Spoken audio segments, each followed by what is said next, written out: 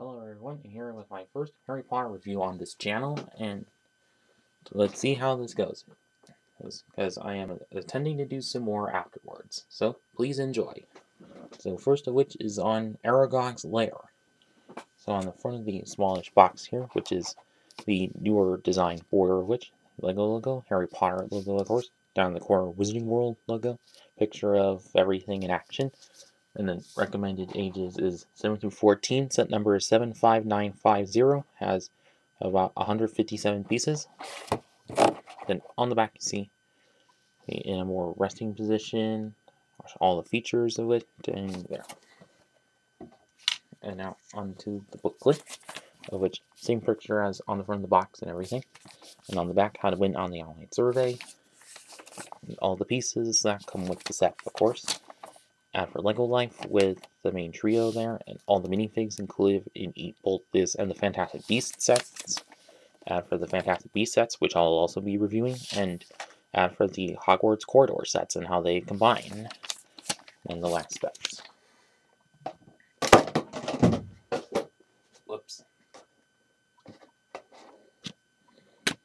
So, on to the minifigs. First of which is Harry Potter himself.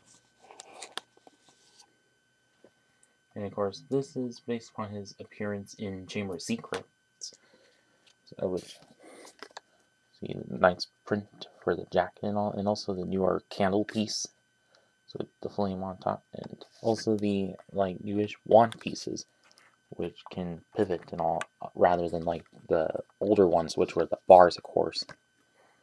And of course, his face print, which looks good, and although you can kind of barely see his trademark scar with, although with the new hairpiece that kind of helps with it. And there he is from the back with his kind of freaked out double-sided face, of course. And for the only other figure included is Ron Weasley, which also in nice print image, and both of which have the short legs suiting to their young appearance in Chamber of Secrets, and also have that newer lantern piece, which of course is just something over a cylinder, and also then the new, and also a gingerish hairpiece, which truly works for him, unlike the older ones, of course. And it also has the scarab double-sided face, also suiting to this scene in Chamber of Secrets. And for the first of the builds is this little tree, of which has some corner slopes and other opposite slopes, of course, and some of those other leaf pieces used as foliage, and also a little mushroom piece there, and one of the like bush pieces, of course. Well, from the back, kind of action, but can kind of see a foot fire missile, but that's for a special reason. As you can press that and it flings forward, and it has a bit of a web print on it, as suiting to this scene with all the spiders, of course. And also get a ton of these newer spider pieces, which were kind of first seen in the city lines. And of course, both in black and in darkish tan. And also on one of them paddle pieces, also in white, but probably as webs. And get some more of those newer leaf pieces, and also a web on the side, of course. Last of which is Aragog itself, of which a quite nice, good build for it, although probably kind of about in scale to the minifigs, suiting to the movie accuracy. Also, although it feels like a dwarvish form of the Workwood elves or Workwood spiders, and also Shelob in the Lord of the Rings lines. And you get a ton of these like pieces, these like leg pieces from the Chima line, but of which work perfectly for it.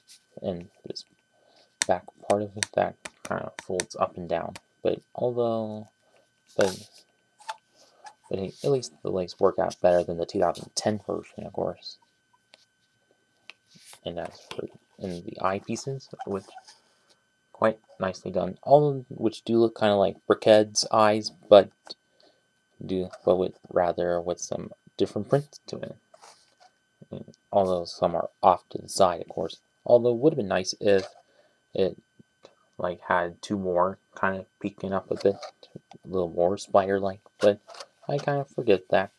Although with the front and back legs, you can kind of spin in and out like that since they're on the late newer-ish bracket pieces, and underneath have one of those rounded tiles, so it could lie down good.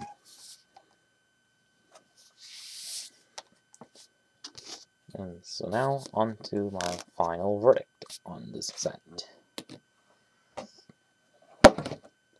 So overall, this I think is a pretty good set, of which since it's a small, cheap set, and it's of one of the good scenes of Chamber of Secrets, of course, and you get a couple of the main characters of which, and also a good amount of spider pieces, if you're making a large spider web mock, of course. And